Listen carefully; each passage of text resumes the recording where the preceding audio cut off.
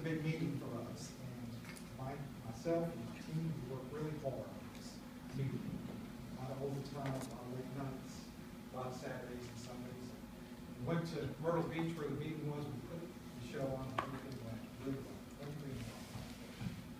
So as the show was over, and as I was putting away my 2 computers, I wasn't facing the crowd, and I turned around, and 500 people seemed like in 5 minutes were gone. I could hear, the old Western movies, you could hear the breeze, and you see the tumbleweeds. I mean, there was something great.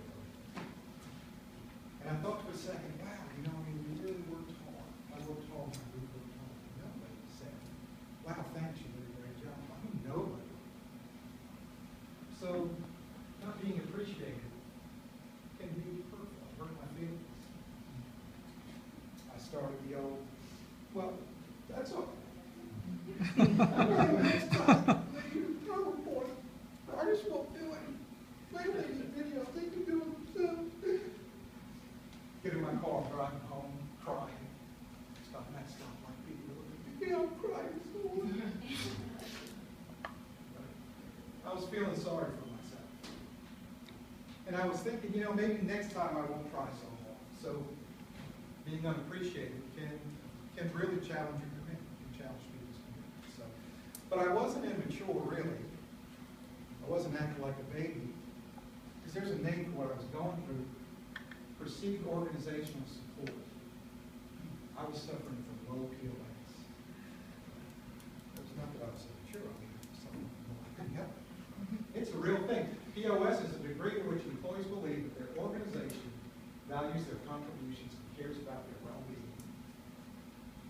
So, it wasn't that I was immature, I feel sorry for myself, but it really was. So, as I started to drive home, I thought of an incident that happened to me as a younger man. It just kind of creeped back in my head. Years ago, I drove a delivery truck for a building supply company. And one day I came to work, and I had to make a delivery to a vinegar plant. Pulled in the parking lot, I got out, I went inside. I walked in the door, when I opened that door, what do you think hit me like a ton of bricks? The smell of vinegar. I mean, it was strong. So I walked in, asked the receptionist, hey, I'm here to make this delivery, and where do you want me to put this? And she said, hold on, the plant manager can tell you everything. So I'm waiting for him to come up, and I looked at her, I said, how do you put up with this? How do you stand this? And she said, what? I said, the smell of vinegar. She goes, oh, what do you mean smell? And that just amazed me, because it was still at that time really, really strong in my nose. So plant manager came up and he said, hey, just put it out back. He showed me where to put it. And I said, it's amazing to me that you guys don't smell vinegar working in a place like this. He says, yeah. He said, we get used to it. He said, no, if it changed, if the smell changed, if it wasn't there, oh, I'd notice it. So people get used to things. People get used to bad things. People get used to good things. People get used to things.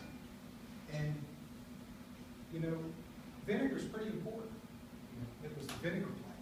It wasn't the hoses that carried the vinegar through the machine plant. It was the vinegar plant. Right? It wasn't the bottles that the vinegar goes in the plant. It was the vinegar plant. People get used to things, even very important things. Right? So then I started thinking as I was driving, I'm doing these meetings, I was given a lot of really good opportunity to do some really great stuff, to step outside of what a normal situation, a normal department would do for a company. I started realizing that, boy, I learned a lot, I get a lot of exposure to things, I get to travel. Then I started thinking, boy, the people that work for me are just awesome. I really started thinking, boy, I wonder who got used to the smell of vinegar in this situation.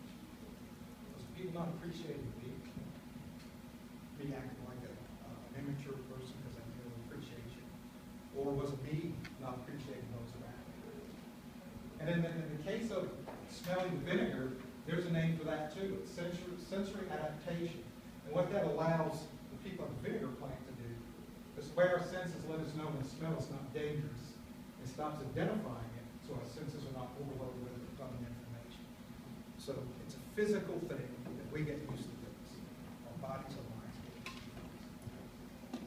So then I started thinking, boy, I really better